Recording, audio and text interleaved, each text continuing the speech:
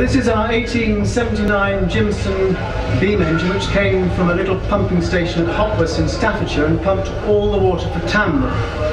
So we're going to start it now. We have to get it around into the starting position, so Rach is going to bar the flywheel around with the barring lever just to get her into the start position.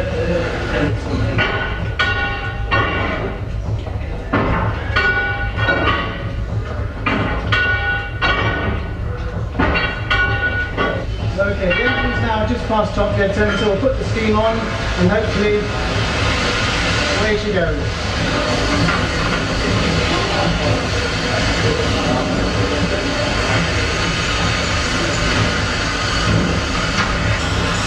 When she was in service, this would have been her working speed, quite slow, just pumping water day in, day out, 6 months without stopping.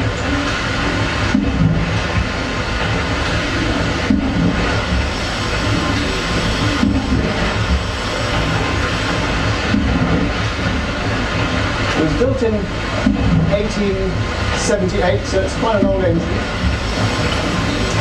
The steam side is here. This is the steam cylinder. So the steam is used in there, and then it exhausts into a condenser, which creates a bit of vacuum. So if you look on the gauges behind me, you can see this is the steam pressure, and this is the vacuum that's been created by the cold water coming into the exhaust pipe. It makes running a beam engine quite tricky because it has no load on it, so it either tends to accelerate or stall. So I'm having to just control the vacuum with this little piece of wire in my right hand just to stop the engine overrunning. As you can imagine, a beam weighing 10 tons, which changes direction in a second, is a huge amount of lateral force to the engine. When you think it's only standing on 2 cast iron columns plus the struts that we put at each end, you need to run them really carefully. The water side of this engine was, the pumps were connected to that yoke system just opposite the flywheel, and it had pitch pine shaft sections, 9-inch square, about 20 foot long, all bolted together, going down 400 feet to the bottom of the well. And in the bottom of the well you have a simple flat valve which just opens and closes, so the water sort of comes up in stages and then just tips into the reservoir.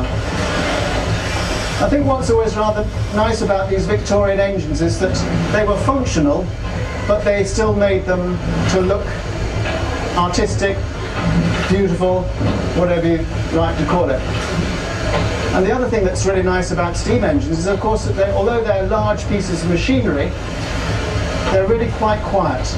And probably the noisiest thing on this engine is the click of the rev counter as it goes round each time, that little tick. So you can imagine, in 1870, being an engine driver for a beam engine was actually a very nice job.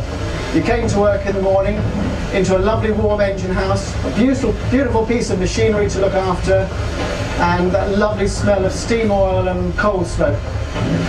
But just before we stop it, we might just show you one other very significant feature of beam engines.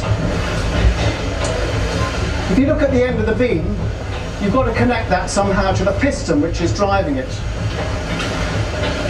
The piston rod travels up and down in a straight line, but the end of the beam, of course, is travelling in a circle. So if you imagine if you connect something travelling in a circle to something travelling in a straight line, the first time you put steam on it, it would bend the piston rod. James Watt's second great invention was the invention of parallel motions, and he suddenly realised that if you put a parallelogram on the end of a beam travelling in a circle, over about 30 degrees of arc, the point on the end of the parallelogram just about stays in a straight line. So overnight he doubled the power of steam engines, because you can now have a power stroke up as well as down.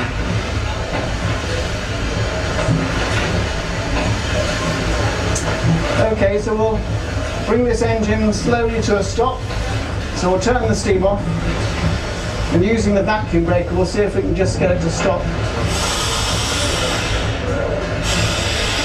Missed it.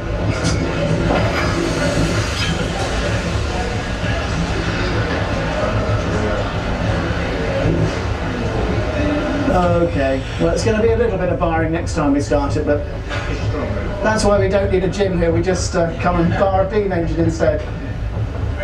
Very good. Thank you.